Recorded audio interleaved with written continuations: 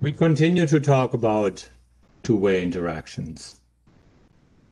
So in this segment, we talk about two-way interactions between two indicator variables.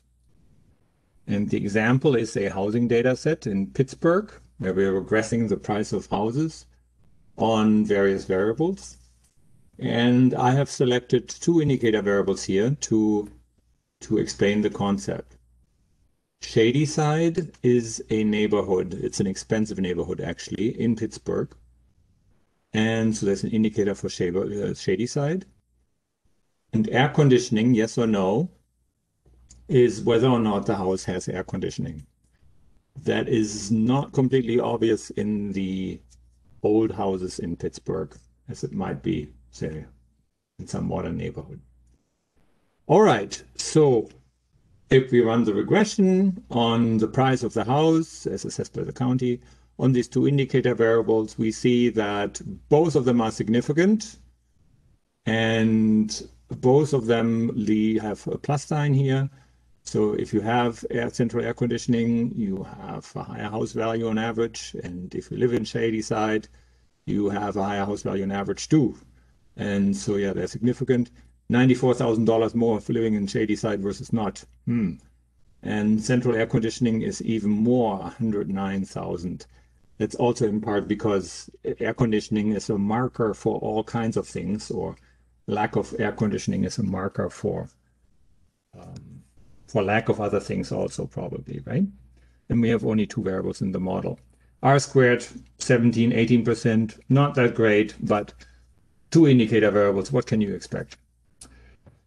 So the model, the two lines have to be parallel, right? Because, well, we don't have an interaction in there. They have to be parallel. So if I go from 0 to 1 here on central air conditioning, then I have from an average price here that goes to a higher average price. And if I go from not having central air conditioning to central air conditioning, and I am in Shady Side, that increase here from here to here has to be the exact same one. So even though there are no intermediate values here, if you draw a line, they still have to be parallel. Okay, so you might wonder why did I put in central air conditioning in here, 0, 1, and then other neighborhood and Shady Side, so this is another 0, 1, but I have that in the plot. I could switch those two things, and I could put neighborhood in here, Shady Side versus not, and no central air versus central air here. The lines would be a little different, but the message would be identical. So we're not getting a different message by deciding which variable goes on the x-axis. Here is the data code for completeness. And if we now, so before we had the model-based estimates, and now if I look at the raw data, and I just look at the 4 averages for Shady Side, not central air conditioning, and I plot the average in here, just in the data. So we have 4 subsets for the 4 points, and for each subset of the data, I plot the average. And if I see this, then of course, what I do see is that, well, the lines don't really look parallel, right? And therefore, we have an interaction, or at least we might have an interaction. It's not clear that it's significant. The steeper the angle is at which these two lines intersect or eventually intersect over here, the more likely it is that there's an interaction. But we can only see there's a potential. We don't actually know whether it's significant. But we can create one and let the model tell us whether it's significant or not. Yeah, so here I'm just arguing that I could have switched around the x-axis with the second indicator variable, and it doesn't change anything in interpretation. We are creating the interaction just as before. We are multiplying the two variables. In the example in the last segment, I had an indicator variable and a continuous variable. But for the computer, it's all the same. You just multiply two variables. And then what is the meaning of the interaction? Well, if either one of those indicators is 0, then the whole thing is 0. If they are both 1, so if I have air conditioning and the neighborhood is shady side, then I get the interaction here to be 1.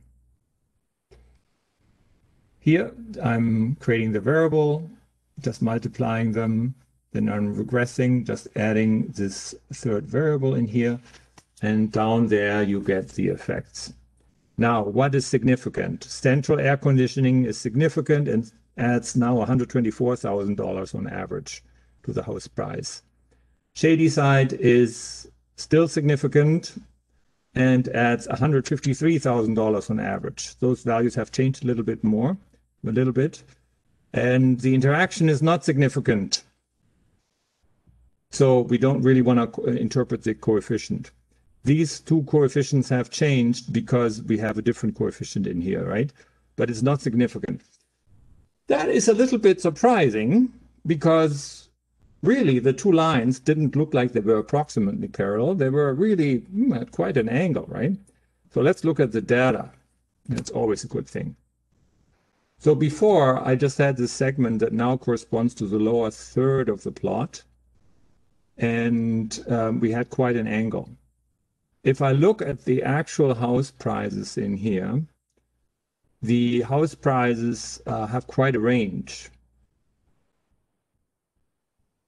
right? So the angle appears less steep now because I have expanded the plot to cover higher values. So there is a fairly high variability here. And it just turns out that the angle well, the interaction is not significant. What does red mean here? So red,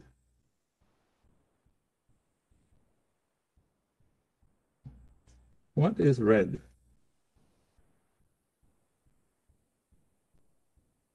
I'm not completely clear what is red here. All right, be that as it may, you will notice that there's a bit of jittering here. There are values above and below 1 and above 0 here. So I have added a bit of noise, simply that you see the data rather than it's all obscured in one big line and we don't know how many underlying points there are.